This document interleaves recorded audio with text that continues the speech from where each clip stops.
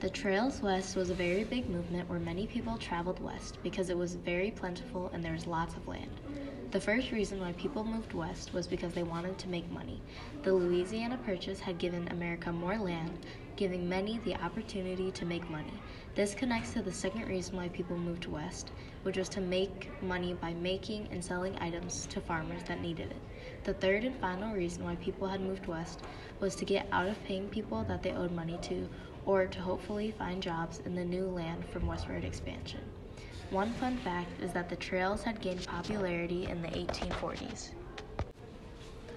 One of the many groups that decided to move west was the Mormons.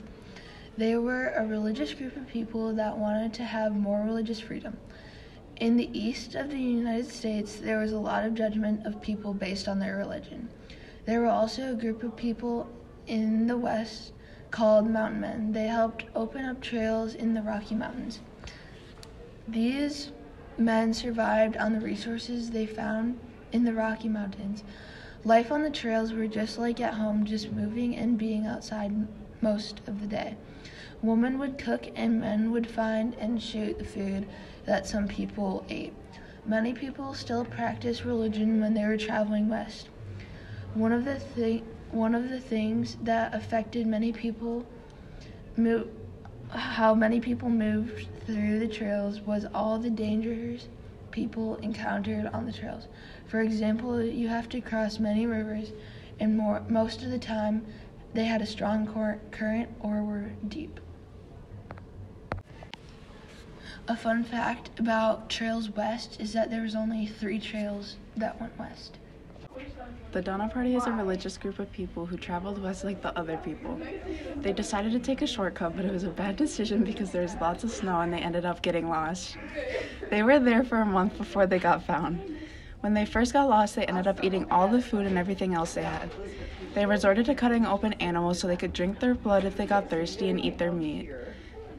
When they ran out of animals, they started eating each other, causing them to lose even more people. The role of women on the trails was very important because they would cook meals and would manage other people's things. They also cleaned the wagons and the places they would stay at. They managed all the oxen by controlling where they went. Even though it seems like a man's job, the women would make bullets, get buffalo chips for fuel, and even care for all the sick people. There was many different dangers of the trails. There was many diseases like the flu, measles, mumps, tuberculosis, and more. There were many different dangerous terrain spots like crossing rivers, going up hills, and down valleys. They could even end up running over themselves if they go too fast, which could end up killing them. There was also lots of weather changes since they went through the mountains that had snow caps on them. When they went further up the mountains, it would get cold and it would snow a lot. And there was originally 87 people that were in the Donner Party, but only 48 of them ended up surviving everything. The relationship between this and Manifest Destiny is that there was railroads being built so it would help make more people want to move west.